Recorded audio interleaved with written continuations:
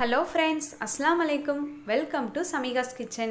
இன்னைக்கு நம்மளோட Samiga's Kitchenல பார்க்க போற ரெசிபி என்னன்னு பாத்தீங்கன்னா மசாலா பூரி. அதுவும் நம்ம ரோட் சைடு வாங்கி சாப்பிடக்கூடிய அதே டேஸ்ட்ல மசாலா பூரி எப்படி செய்யலாம்னு சொல்லிட்டு வாங்க வீடியோக்குள்ள போய் பார்க்கலாம். ஃபர்ஸ்ட் நம்ம மசாலா பூரி செய்யிறதுக்கு மசாலா ரெடி பண்ணிடலாம். அதுக்கு அரை கப் பட்டாணி 8 மணி நேரம் ஊற வச்சு எடுத்து வச்சுக்கோங்க. நான் வந்துட்டு இத ஓவர் நைட்டே ஊற வச்சு எடுத்து வச்சிருக்கேன். இப்போ இத ஒரு குக்கர்ல நம்ம சேர்த்துக்கலாம். இது கூடவே 2 மீடியம் சைஸ் உருளைக்கிழங்கு ஸ்கின்லாம் ரிமூவ் பண்ணிட்டு கட் பண்ணி சேர்த்துக்கோங்க. கூடவே 1/4 டீஸ்பூன் உப்பு சேர்த்துக்கலாம். இப்போ நம்ம உருளைக்கிழங்கு பட்டாணி எல்லாமே வேக வைக்கிறதுக்காக தேவையான அளவு தண்ணி சேர்த்துக்கலாம். தண்ணி சேர்த்ததுக்கு அப்புறம் குக்கர் மூடி போட்டுட்டு இது ஒரு 5 ல இருந்து 6 விசில் வரைக்கும் போட்டு எடுத்துக்கலாம்.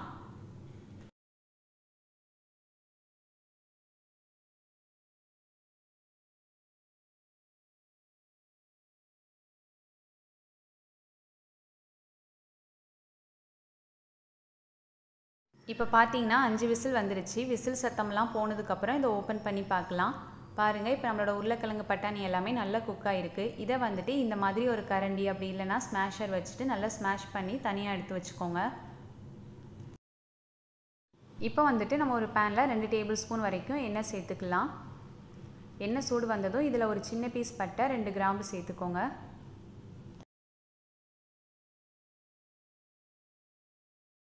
பட்டை கிராம்பு எல்லாமே கொஞ்சம் பொரிஞ்சதும் இதில் நம்ம கட் பண்ணி வச்சுருக்க ஒரு பெரிய வெங்காயம் சேர்த்துக்கலாம்.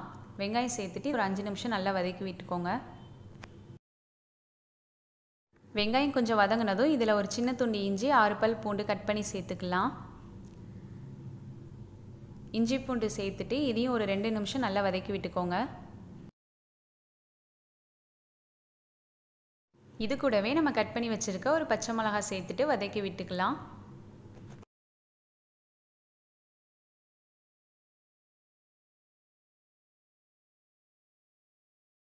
இப்போ இது கூடவே கட் பண்ணி வச்சுருக்க ஒரு தக்காளி பழம் சேர்த்துக்கலாம். தக்காளி சேர்த்துட்டு இதையும் ஒரு 2 நிமிஷம் நல்லா வதக்கி விட்டுக்கோங்க.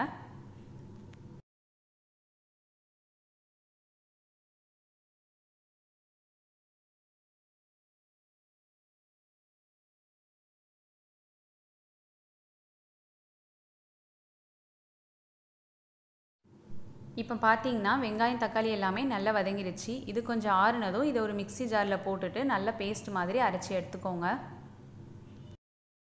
மறுபடியும் ஒரு பேனில் 1 டேபிள் ஸ்பூன் அளவுக்கு எண்ணெய் சேர்த்துக்கோங்க.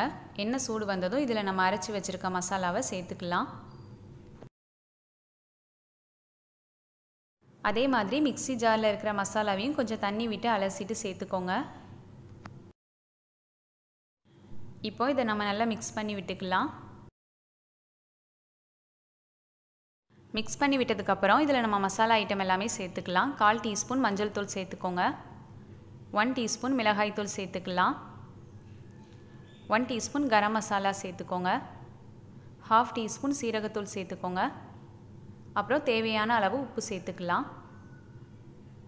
இப்போ இது எல்லாத்தையும் ஒரு வாட்டி நல்லா மிக்ஸ் பண்ணி விட்டுக்கலாம்.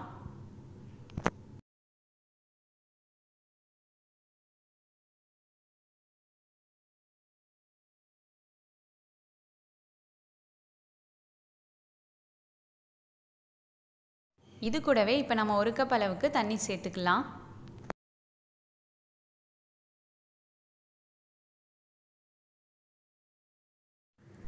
இப்போ நம்ம மசாலாவோட பச்சை வாசனையெல்லாம் போகிறதுக்காக இது ஒரு மூடி போட்டுட்டு 10 நிமிஷம் மீடியம் ஃப்ளேமில் வச்சு குக் பண்ணிக்கலாம்.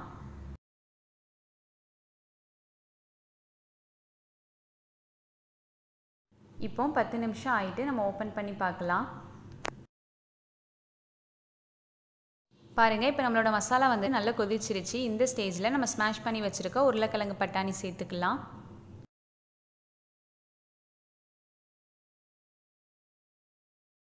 பட்டாணி சேர்த்துட்டு இதையும் நல்லா மிக்ஸ் பண்ணி விட்டுக்கோங்க.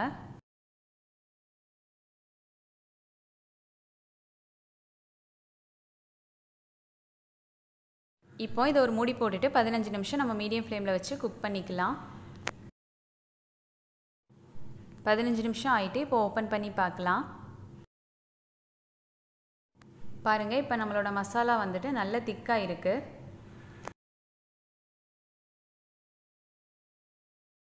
ஃபைனலாக இதில் கொஞ்சம் கொத்தமல்லி இலை தூவி இறக்கி வச்சுடுங்க. அவ்வளோதான், நம்ம மசாலா பூரி செய்கிறதுக்கு மசாலா ரெடி ஆயிடுச்சு.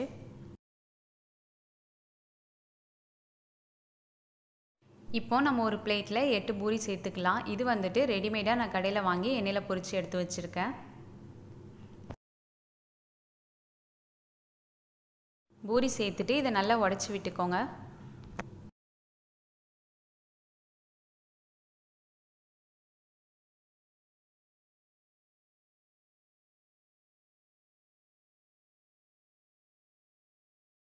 இது கூடவே நம்ம ரெடி பண்ணி வச்சுருக்க மசாலாவை உங்களுக்கு தேவையான அளவுக்கு சேர்த்துக்கோங்க.